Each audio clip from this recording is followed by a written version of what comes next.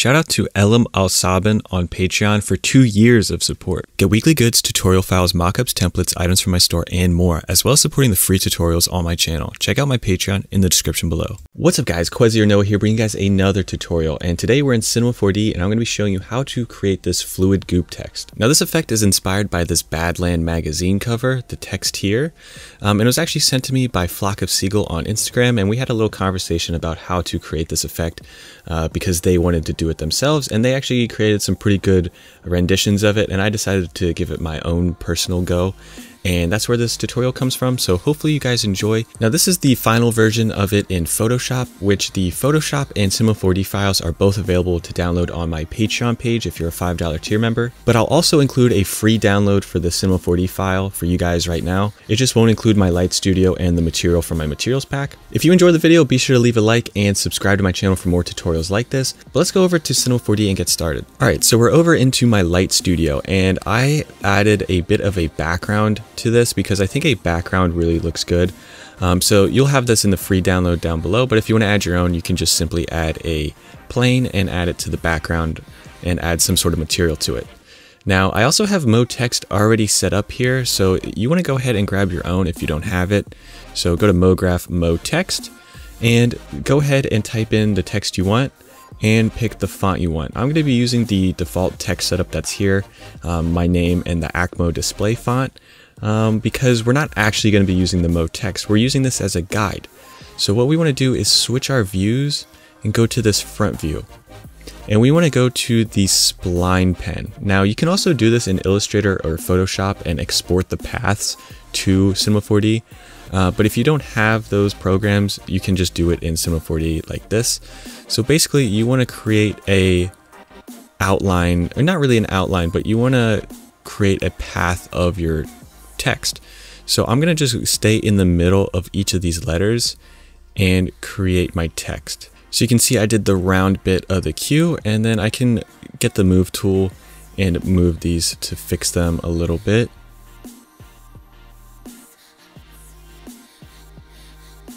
And there's other ways to do this, by the way, but this is just the way I prefer. And then let's come down and finish off the little Q right there. And we have the Q. Now you want to go ahead and do this for each letter, and feel free to break the spline. You don't have to keep it intact all the time. So you can see I do most of the E, I break it off, and then come back and finish off the middle part. And you want to do that for each letter.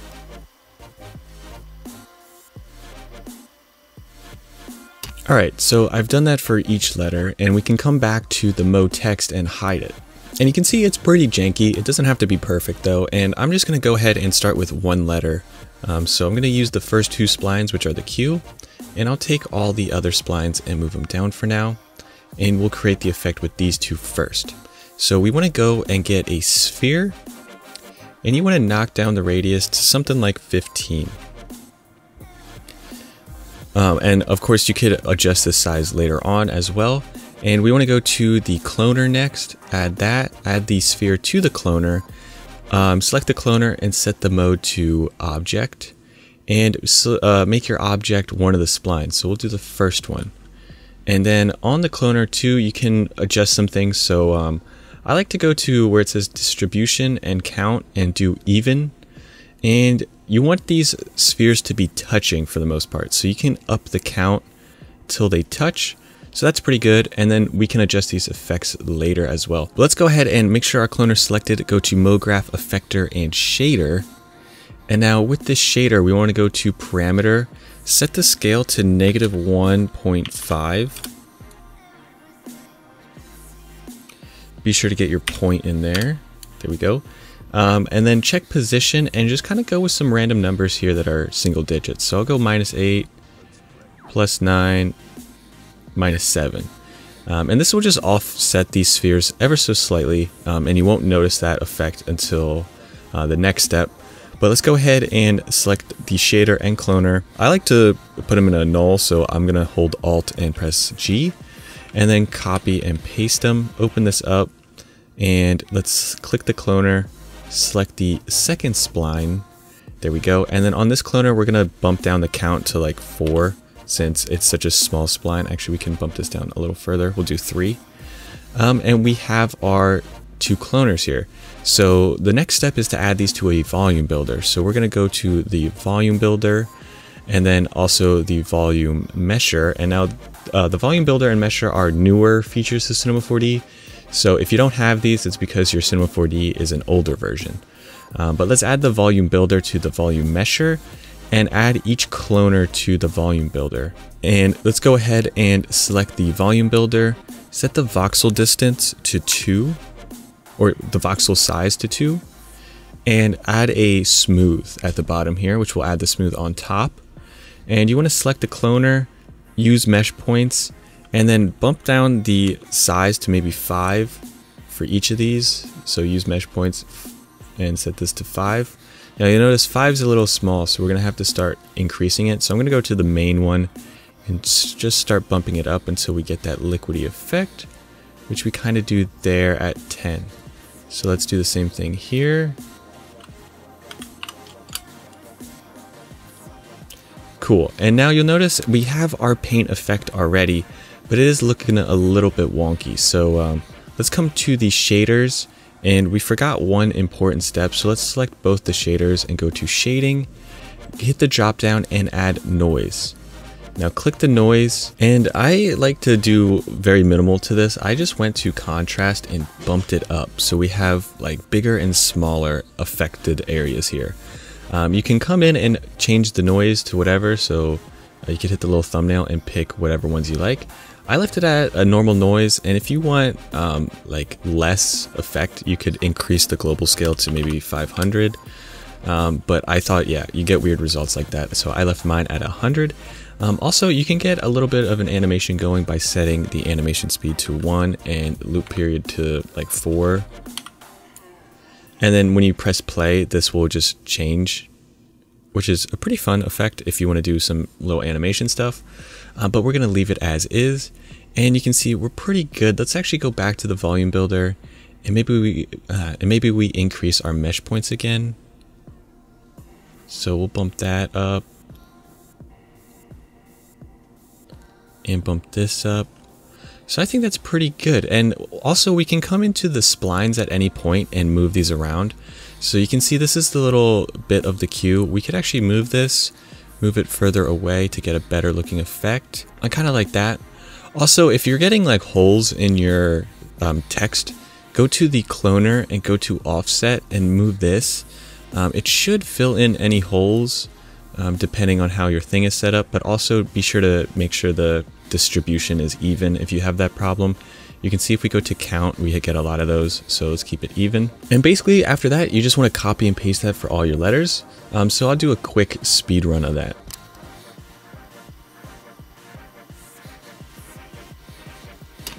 Essentially, you're going to the cloner and picking a new spline after you copy and paste it.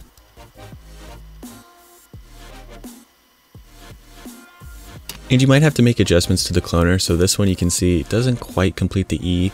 So I'm going to come in and bump up the count.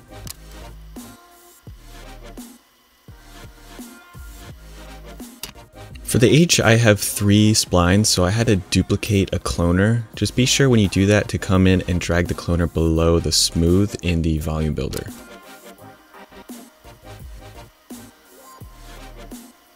And be sure to check the mesh points and set it to the appropriate size.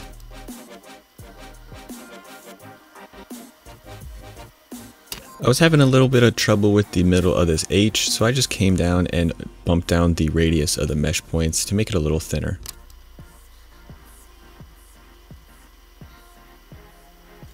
Alright, so we have it all set up. You'll notice some of these are pretty thick, like the Z is pretty thick and the main part of the E. So you could come into those ones and knock down the amount of, or the count of the cloners. So maybe we go to like 25 here or something, and play around with the different settings that we went through in the tutorial. I'm going to keep moving on though and show you guys the material I used. So I'm actually in my materials pack V8, and I'm going to grab this paint material. And I have several different versions of this. Actually, maybe we try a new one. Let's go for this more colorful one, paint 5. And let's go back to our objects, and we'll open up this material because we have to make a few modifications. So on the color, we have this layer. So we're going to copy that shader, go to our normal and paste it there. Open that up and then go to shader, effects, normalizer. Then we're going to go to our reflectance and we're going to add a reflection legacy, paste it again, open it up, add an effect and a hue and saturation, knock the saturation all the way down, pop out, and set it to about 20%. And I think we should be good. I'm going to move this off to the side and I'm just going to add it to the whole null.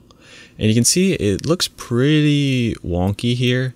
If I render this region with the UVW mapping, I think it looks pretty good, but I liked a different look. So what we're going to do is click that material, come to projection, do flat, and come to this little icon here. Click that, and let's move this box to cover our material. Or cover our letter rather. And there we go. And then we can press command and just drag this to all 5 of our nulls for each letter. And we can adjust them accordingly. So I'm going to bring this E over and maybe I go to the rotation option and rotate that material. And then let's do something similar with the H.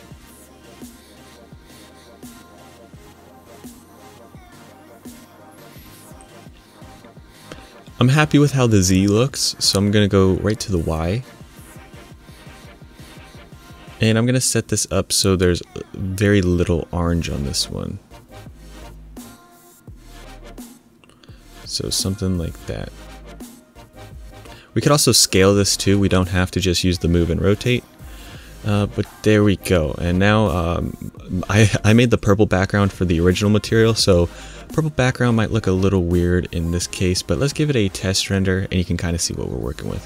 Now my shadows are a little extreme on this, but you can see the effect we're getting. I'm not getting a lot of that reflection, so maybe we come in and pump this back up and let's see what that is looking like. But for the most part, that is the tutorial, guys. So I hope you enjoyed this little effect, but I hope you guys enjoyed. If you did, please leave a like on the video, subscribe to my channel for more. Be sure to follow me on Twitter and Instagram at Quezzy, and that's Quezzy. Thank you guys for watching. I'll see you in the next one. Peace.